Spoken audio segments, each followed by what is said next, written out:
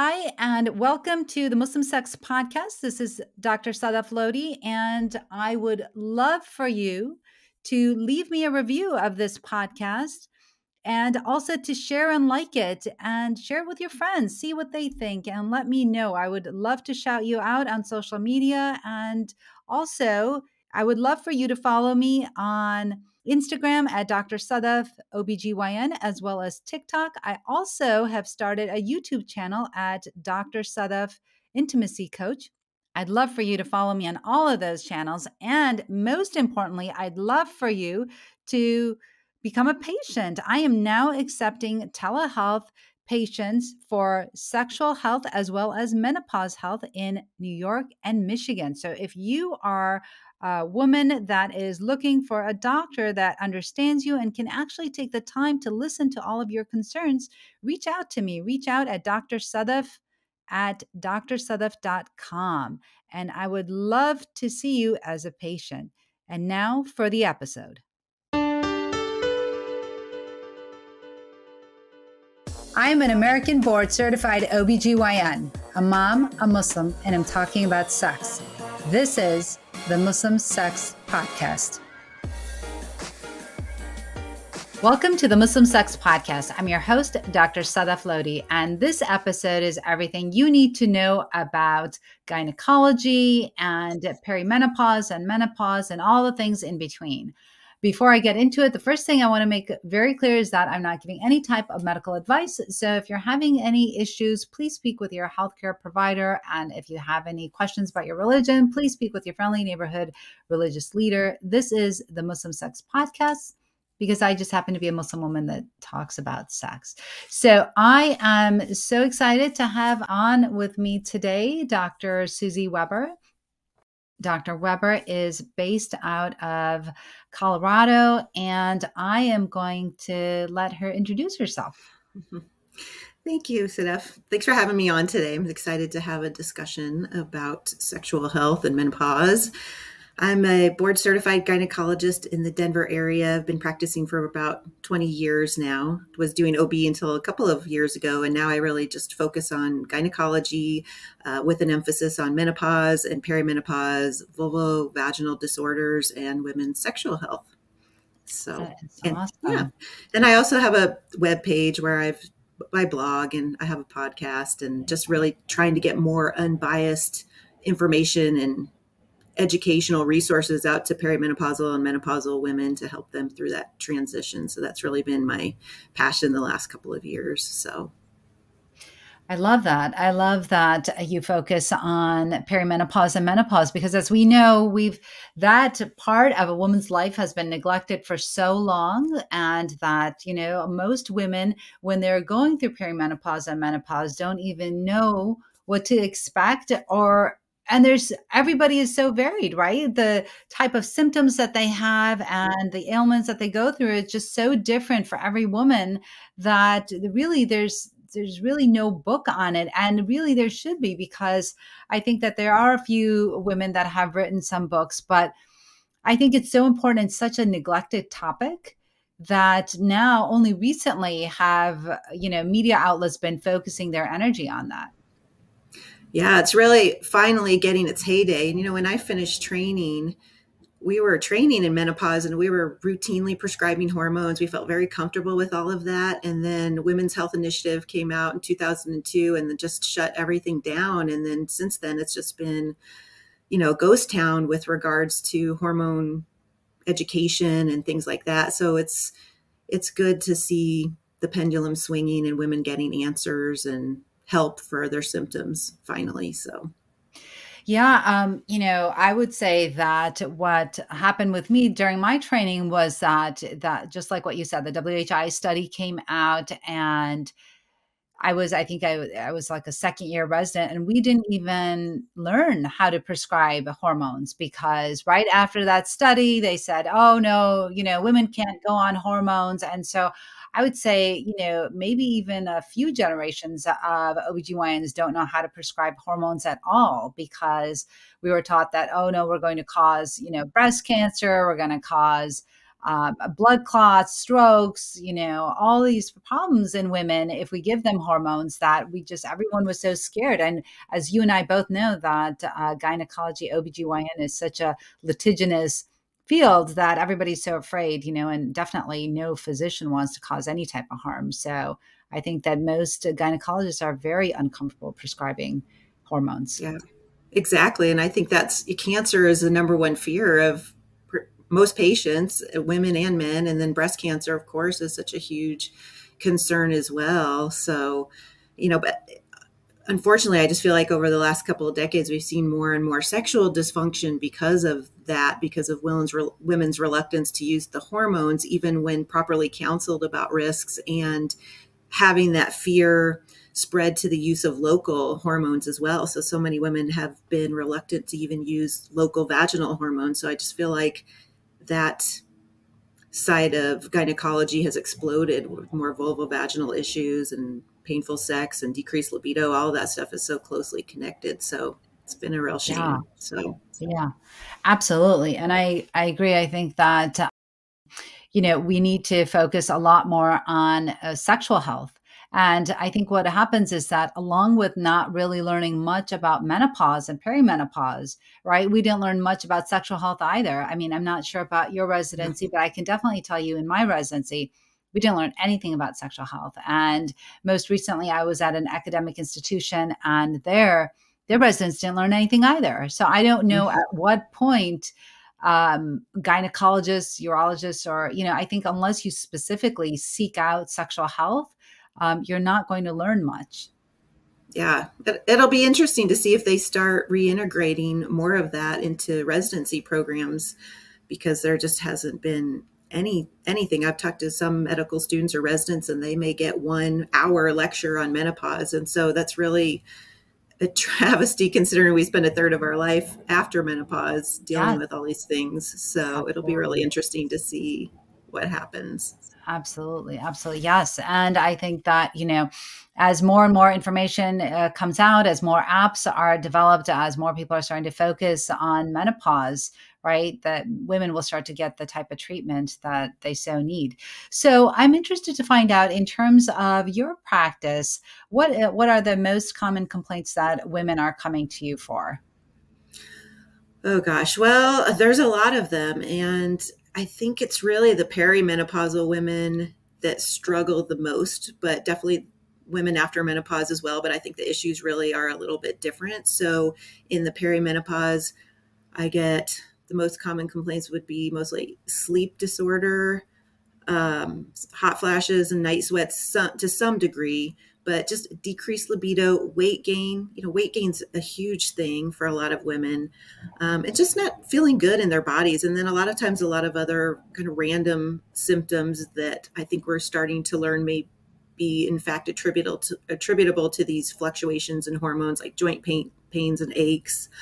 But those are the big ones. And then I would say after menopause, toward the 60s, I really start to see more women who are dealing with the local lack of estrogen. So they're having issues with urinary urgency, they're having issues with vaginal dryness and pain with intercourse, and they just haven't really been able to get help from other places. So Yeah, I think that one of the most important things as we can do as gynecologists is let women know that vaginal estrogen and mhm. that local estrogen is safe for them, and that it does prevent recurrent UTIs, and it prevents painful sex, and it'll prevent tears down in the vagina. And that, as women get older, we know that that tissue down there, that skin down there, gets very thin, and that it's so important to go ahead and use that vaginal estrogen. It's funny. I don't know if you used to hear this, but I heard in residency that, oh, you don't use it, you lose it. And so I used to say that, but, I'm coming to learn that that's actually really not the case. And it's it's not the case at all. And in fact, it's really the vaginal estrogen that we need that really helps women. And it doesn't matter if, they're having sex or they're not having sex. You can always use a vaginal dilator if that becomes a problem, but it's really, about maintenance of that tissue down in the vagina. And to maintain that tissue, it's really about that local vaginal estrogen. Yeah, I agree. And I think the problem is that, and I don't know about you, maybe you see this in your practice, but you prescribe vaginal estrogen to women. They're comfortable with it. You think, okay, this is great. We have a plan. They leave the office, then they go to the pharmacy and they pick it up and they get that box. It has the warning on it that this could cause breast cancer and stroke. And so I might see them back the following year and they never started the medication because of the Yes. warning on there, even though I've talked to them about that being associated with systemic hormones and not with local vaginal hormones. So it is challenging, but I agree. I think it's a combination of keeping those tissues healthy with the local vaginal estrogen and, to some degree, having sexual activity on a regular basis is going to provide some mechanical stimulation to those tissues independently as well. But man, you can't get behind that if you can't tolerate the act. So I agree. A lot of times the sad part is that they've been so many years without that vaginal estrogen. By the time they come in, they really have to do a lot of work to get back to the sexual function that they want to get back to. And that's where sometimes I think it's challenging, because once you have to start thinking about dilators and doing all that, it's a lot. So, It is. yeah. You're right. And absolutely with, with frequent intercourse, there is definitely increased blood supply, right, to that genital area, which then of Yeah. course helps with the tissue and will keep that tissue nice and, firm, and as opposed to very thin. And of course that vaginal estrogen is really going to help as well with that tissue. So I think both of those things together will really be very helpful. You had mentioned that, a lot of women in perimenopause have so many different symptoms. Is there one symptom that tends to stand out to you that you mentioned sleep? Do you find that women that go on hormones actually result in better sleep? A lot of times, I don't feel like it's 100% of a fix for everyone, but I feel like they do find some improvement.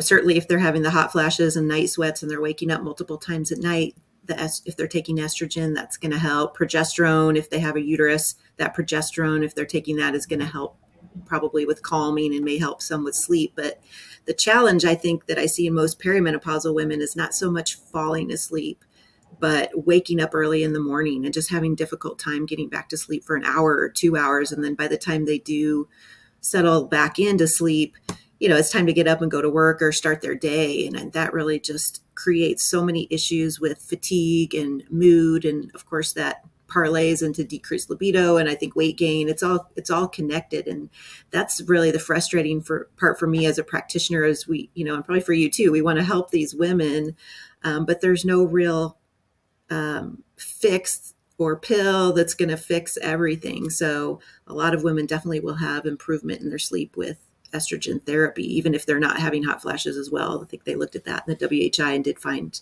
a sleep improvement with estrogen in the absence of vasomotor symptoms. So there can be a lot of extra benefits to using estrogen therapy for that. Yeah, yeah, I've seen that too. Is that when women have a lot of hot flashes and night sweats, as we call them, the vasomotor symptoms, going on estrogen helps significantly. And as we know, it's a first line treatment for vasomotor symptoms. And I know that, and you've probably seen it too, is that the new medication that came out that is non-hormonal that helps with vasomotor symptoms. But from what I understand, it's pretty expensive. You have to watch the liver enzymes, I think, on that as well. Mhm. Yeah. Yeah, that's interesting. It's always great to have something else in the toolbox, but there's a huge placebo effect in that study as well. So I just did a podcast episode about it, and there was in the treatment group, they had about between 2 and 3 fewer hot flashes a night than the placebo group. So the placebo group had a pretty significant reduction of hot flashes to start with. But I mean, it's definitely good to have more things that we can treat women with.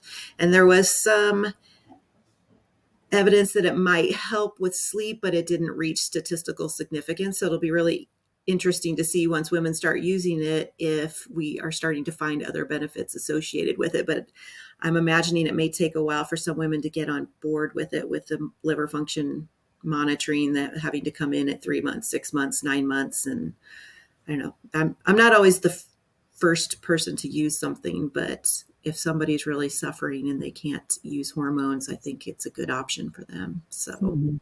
Yeah. yeah. Have you heard of using Paxil as well for vasomotor symptoms? I know that that was in the New England Journal of Medicine that they had recommended. I think it's like 10 milligrams of using Paxil for vasomotor. Have you seen that? Yeah, I have. I don't use a lot of Paxil because I always have concerns about weight gain with that. So I haven't really used it. I know it's approved as Brisdell. It was expensive in the past to use when it was branded, but I haven't really used it a ton. In Colorado, I have a lot of patients that are kind of less is more. So a lot of my patients really try to do some holistic things and lifestyle changes. And I think that's changing some, that women are feeling more comfortable with hormones. But a lot of times my patients try to get through without other medications. And then sometimes by the time we talk about side effects of SSRIs, they may not be super interested in taking them. But Sure, sure. yeah. Yeah. So, what do you recommend then for women going through perimenopause in terms of, seeking out a practitioner or talking about, their symptoms? A lot of times, I mean, so many women that I've recently spoken with say that, they went and they saw their practitioner. And one of the women that I was talking to, she said that she was told that, when she was experiencing heart palpitations, right? We Mm. know that that happens also with perimenopause. And she went and saw a cardiologist and she said, is my heart okay? And he said, yeah, your heart is okay, but maybe not your brain, you know? Oh, Isn't that that's awful? awful. That's awful. Yes. And so dismissive and so hurtful and, completely not even understanding why she was there. Um, Another practitioner told me that she was, she had joint pain, she had, so many symptoms, not the classic symptoms of perimenopause, and she was being tested for everything, and everything kept coming out negative, and nobody could figure it out. And then finally, she went and she spoke to a different practitioner who said, all of the symptoms that you're having, which were, like joint pain, her skin, her hair was falling out, all of those things. They said maybe it's perimenopause and maybe you need to go on some estrogen, right? So I think that a lot of women suffer silently through perimenopause because one, they don't know all the different types of symptoms that may occur. And two, they just don't have a physician that will actually listen to them. And three, somebody that actually feels comfortable prescribing hormones. Right. Yeah, that's hard. In fact, I saw a patient yesterday, 49, who just had a cluster of symptoms, fatigue, and was having these brain fog moments. I mean, I certainly have those too, where I just can't find that word, or you can't concentrate or focus on, as well as you used to. And, she's had a lot of stress in her life and she's had to go back to work. And she's in a leadership position and it's very stressful for her if she's in a meeting and she doesn't feel like she's on her A game and she can't function. And, I think that's the other challenge with perimenopause is that these symptoms hit in our midlife, or late 30s, 40s. Most women, a lot of women are working outside of the home. They're taking care of their kids. They might be taking care of their parents. They're also starting to get more medical problems as well. And so these symptoms really hit when there's so many different stressors in life. So that makes it challenging as well, because you're having to balance all these tasks. It makes it challenging. Yeah. So Yeah. yeah. And I hear a lot of women with palpitations. I've had some patients, seems like they get more palpitations, PVCs around this time. They go and see cardiology and, have had good luck with hormones. It's not the majority of women that I see this in, but it's tough because the symptoms are so varied. It's hard to know. So, Yeah, I think that really what it boils down to is that, if you are, and perimenopause, we know can, last for like 7 years or more, right? It can last a very long time. So, and the problem is that really it can start as early as in your late 30s, right? The perimenopause time period. right. So if you are a woman that is experiencing, hot flashes, night sweats, mood swings, brain fog, I think is just absolutely awful. It is so tough, right? Like you're trying to focus, you're trying to talk, you're trying to give a speech or whatever. And all of a sudden you blank out and you're like, oh my God, what was I just talking about? I don't even remember. I think that that for me, actually, it was like one of the worst things before I started. I started hormones myself. I think that it's really tough because, like you said, you're in the peak of your career at work, you're, managing so many different things, juggling, and then all of a sudden, perimenopause hits and you're like, oh my God, what is this? Right. And Right. struggling to make things work, and trying not to take time off. But what we realize is that you really need to seek help and really need to go and see somebody for all these symptoms. Yeah. And I think the other big one that, just when you mentioned that about trying, and we were talking about trying to focus and all of that, is I think a lot of women end up being diagnosed with ADD or ADHD around this time as well. And so I don't know if that's maybe tied into it as well. And that is another really common concern that I get from women in the office, is just a heightened anxiety as well. So, which probably feeds into the palpitations and all of that as well. But we know that anxiety can trigger hot flashes and vice versa. You get in a hot flash, then you're anxious about, do people see what's going on here, or do they wonder what's going on with me? And so anxiety is a big component as well too. So yeah. Yeah. I think, and I think what's also important to know is that there's really no like blood test or salivary test, right? And I think that's right. something that people, practitioners will prey on women and be like, oh, you need to get like salivary testing, or you need to get like blood Yes. testing. But there's really nothing that is going to tell you. I mean, outside of taking a look at, FSH or LA just to see, where they are, there's really no blood test that's going to tell you you're in perimenopause. It's really based on clinical symptoms and what you're experiencing. And Yeah. for women that are listening that don't know, menopause is defined as the time period where you have no period for a whole year. So before you go through that transition of no period for a whole year, all the time before it, where your periods are irregular, you may be having heavy bleeding, you may be going months without a bleed, you may be going every 2 weeks with a bleed. That's all perimenopause. And so it's really important to know kind of what's going on with your body, and, when is it time to be evaluated by your gynecologist? When do you need to have, let's say, a biopsy of the lining of the uterus? When is it a time for you to get, tested? Maybe you have something going on with your thyroid. Maybe it's your prolactin, whatever. That's why it's so important to have a gynecologist such as you, there, so that they can go to and make sure that there's nothing else going on. And that if it is perimenopause, and the patient wants to go on hormone therapy, that they have a practitioner that feels comfortable with that.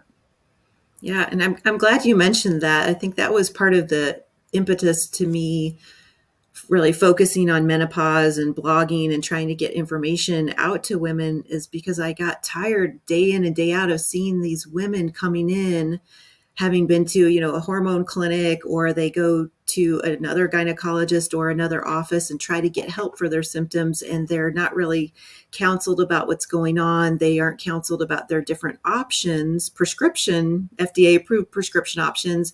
And they're put on pellets, and they're spending hundreds of dollars, and they're not necessarily getting the effects that they want. And that was just really frustrating to me.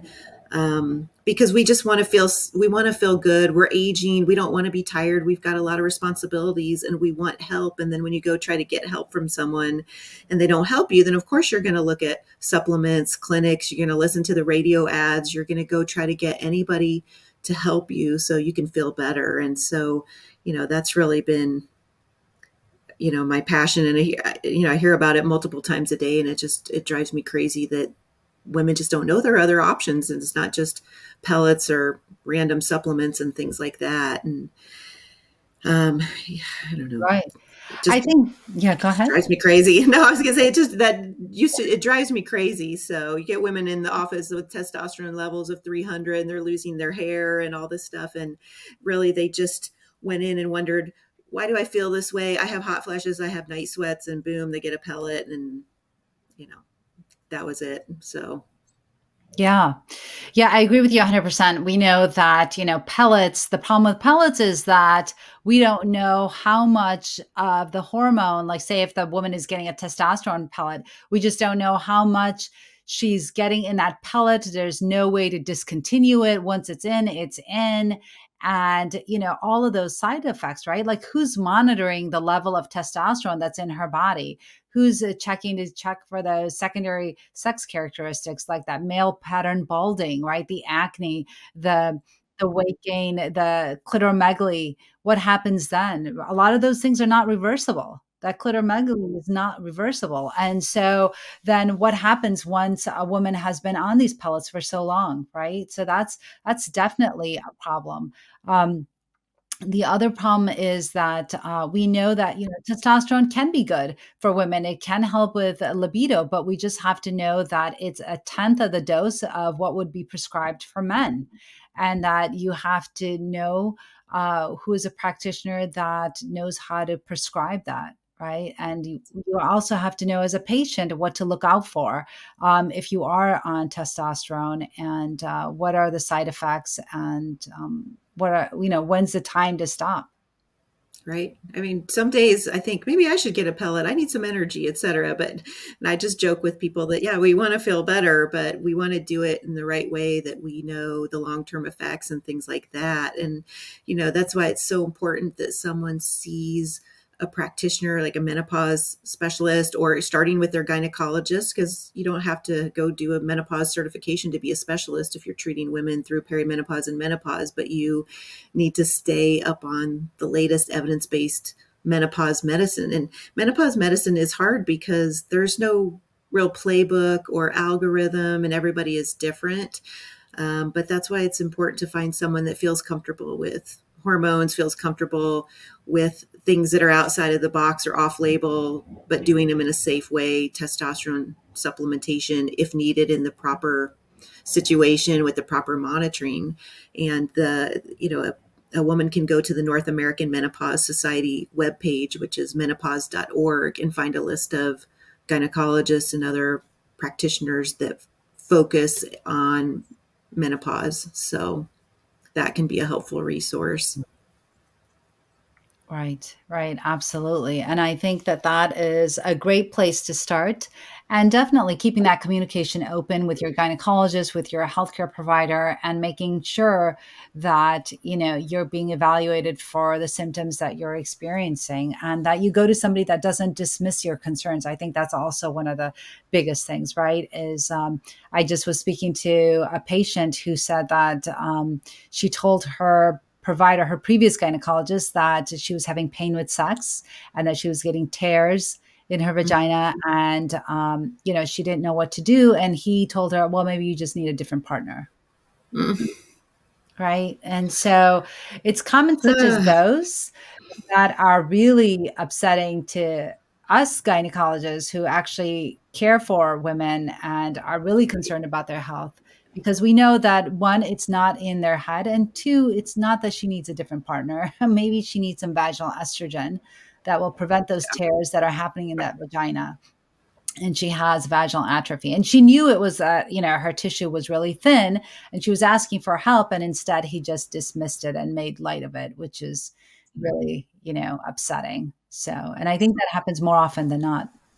So frustrating. I think a lot of women in the past have just sort of made it an assumption that this is what it's like after menopause and it's normal, and they don't realize that they don't have to put up with that. But I think a lot of women are hesitant to talk about it because they feel like it's private, or they're not comfortable bringing it up. And that's so frustrating to get the guts to bring it up and then be shut down and dismissed. And, same thing with a lot of the other symptoms that can emerge after menopause, symptoms with bladder urgency and, the vaginal dryness and things like that, and sexual dysfunction. A lot of women are really hesitant to bring that up. And, sometimes as doctors, we're so busy, if we're trying to see a certain number of patients, depending on the work situation, doc may not be asking about these things all the time, but we really need to be asking routinely about this, because a woman's sexual health is very, very important. So, and I think there's a lot of good resources out there and a lot of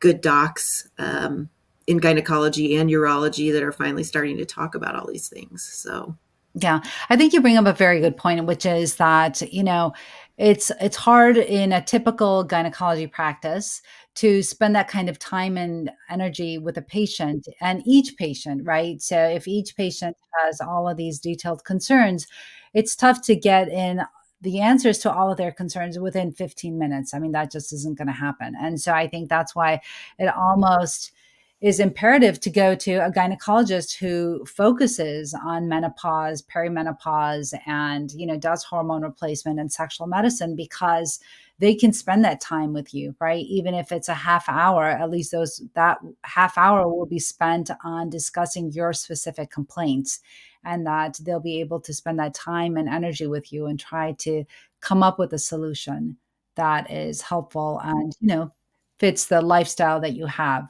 So I think that that's really important to find that Yeah. in a practitioner.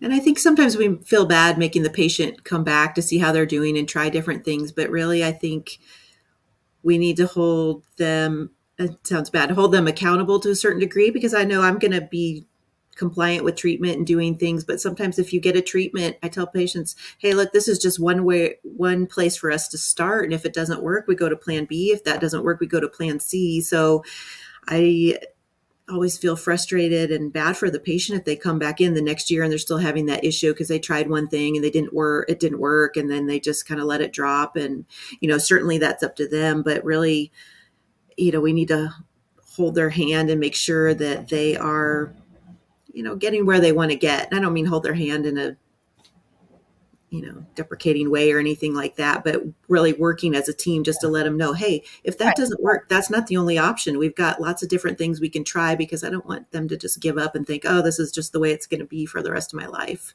So. Right. Yeah. Right. No, absolutely. Absolutely. I think it's so important to make sure that your patients have options and that they can get the treatments that they need. So what is the approach that you take for your patients when they go through perimenopause? What are the things that you're looking for? What is kind of like the basic workup that you do when you have somebody that comes in with all these symptoms? Right. It certainly depends on their symptoms. If they, and just like you said, there's really no blood test for perimenopause. Everyone wants to check their hormones. And I tell them, look, they're going to be in a normal range. You're still menstruating, so they're not necessarily going to change our treatment or anything like that. But if someone comes in and she's had really erratic periods, or almost a year without a period, or a lot of women have the Mirena IUD for contraception and they don't get periods with that, then those are certain situations where I may check blood work just to try to figure out what's going on, especially if they're having some abnormal bleeding. I don't want to miss a hyperplasia or precancer or cancer or anything like that. So that sometimes can inform how I'll work that patient up. But usually we talk about different things like diet, kind of lifestyle interventions that they can try for some of their symptoms. So, if they're really struggling with weight gain, decreasing portion size, increasing their protein. Talk about supplements that might help some with the hot flashes and night sweats, like magnesium and turmeric and soybean supplementation. There's small studies that show benefit with different things. And then I talk to them. There are some supplements that I feel are on the up and up. Most of the over-the-counter stuff, I don't feel like it works, but there are some supplements that do have studies where they look at their products against placebo and they look at safety and they follow women using their products. And so I may recommend those. And then we talk about hormones. And in the past, we used to really say, okay, we're going to prescribe hormones in someone that we know is menopausal. So it's like they have to suffer through these perimenopausal years, and then finally we'll help them with hormones and menopause. And really, we don't do that anymore. So if I have someone in her 40s, she's having classic perimenopause symptoms, I don't necessarily check blood work except maybe a thyroid and chemistries and things like that, just to rule out if anything else that's going on. If there's fatigue and other things that I'm worried about, I'll just make sure there's nothing else medically that looks like it's going on before I just say it's perimenopause. And then we talk about the diet, and then exercise is always a good thing. Talk about the supplements, and then we talk about the non-hormonal treatments. So things like SSRIs or antidepressants or anti-anxiety medications that might help with the hot flashes and night sweats. And sometimes that's a good option for someone that's really struggling with anxiety or panic attacks. There are other medications like gabapentin, which is used for chronic pain and seizure disorders, but has also been shown to decrease hot flashes and night sweats. And then we talk about menopausal hormone therapy. So using a low dose of estrogen plus progesterone if they need it, if they still have a uterus. And progesterone is used to protect the uterine lining from the estrogen, because estrogen alone can cause uterine cancer. Then we talk about the risks and benefits of that. Also, a lot of women in the perimenopause don't realize that they can still get pregnant. And so if they need contraception and their menstrual cycles are bothersome, they're every 21 days, they're heavy. Sometimes they really come on with a vengeance in perimenopause, and some women have difficulty leaving their house to go do things when they have their menstrual cycle. Then I'll talk to them about a low dose of an oral contraceptive pill that they could take continuously that might help with some of the hot flashes, night sweats, and then also help with the menstrual cycle as well, because the menopausal hormone therapy is not going to affect their cycle at all. So if their periods are terrible, they're still going to be terrible. So we just kind of talk about everything and figure out what we want to start with. That's great. That's great. Yeah, no, I like the fact that you do a more holistic approach, and that you are not really focusing on the hormones, but you're going based on the patient's symptoms and then seeing what works for them, and that you offer them, I think hormones are great. But definitely if there are patients that have a contraindication to hormones, or that they just don't feel comfortable and just are not ready for them, then definitely there are lots of other options out there for women and for their treatment and for their symptoms outside of hormones. Yeah. I think if they're that motivated. Yeah. I would say if they're motivated to try other things first, I think that's great. Brain fog. Just forgot what I was going to say. Yeah, no problem. I get that all. Oh my gosh. Yeah. But I think one thing is for certain, though, is that the vaginal estrogen, that should just be for life. I mean, that for women, regardless of, women think that if they have breast cancer, that they cannot take vaginal estrogen. And that's not true. I have a friend who is a hematologist who works with women that have breast cancer, and she absolutely advocates for vaginal estrogen for those women because they need it. And not only them, but most women that are perimenopausal and menopausal definitely will need some type of vaginal estrogen, and that it's safe because it's local, it's not systemic, there's not tons of it. There's like a tiny, tiny little fraction of estrogen that, goes to the surrounding tissue, that goes to the vagina, and it does not go and circulate throughout the whole body. So that's why that's safe. But, it's important that women know that and understand and know that they have options. Yeah, I agree. And sometimes those doses that we use for women are so low that they actually need to use more of them. Some of those vaginal inserts that are 10 micrograms of estradiol or estrogen sometimes aren't even enough to treat some women. So they really can be used by most women, of course, after discussion with the hematologist. But I definitely see a lot more hematologists getting on board with that. So that's really, really great. So. Yeah. It's so important for women. So any parting thoughts, Dr. Weber, that you'd want to let our listeners know? I mean, they're listening to you, they love you. And so where can they go to find you and set up an appointment with you? Yeah, so I practice in a clinic in the Denver area, so it can be found online. And then I also have a website called healthiermenopause.com that has all my information there if they wanted to do a consultation. I'm only licensed in Colorado. And so if someone's in Colorado, we could do in person or virtual through my clinic. And then if someone's out of state or they just want to do a non-medical consultation, then we can do that through the website. I have contact pages there. And then I'm also on Facebook and Instagram. And I have a podcast called Gynobits there, where I talk about perimenopause, menopause, vulvovaginal concerns, and sexual health too. So it's amazing. All right. Well, thank you so much for being on. I really appreciate your time and the insight that you offer to our viewers and our listeners. And well, we are done here. It's been real and really intimate. And remember, this is not meant to be any type of medical advice. So if you're having any issues, if you are a woman experiencing perimenopause, menopause, any of those symptoms or conditions, and you're going through that phase in your life, please be sure to see your healthcare provider, or at least find somebody that is not going to be dismissive of your symptoms and will actually take the time to listen to you and listen to your concerns and offer you treatments that fit your lifestyle. So until next time, this is the Muslim Sex Podcast. So thank you for listening to the podcast, and make sure you leave us a review, share and like the podcast. And if you leave me a review, I'd love to shout you out on social media. So be sure that you share it with all your friends. And thanks for listening.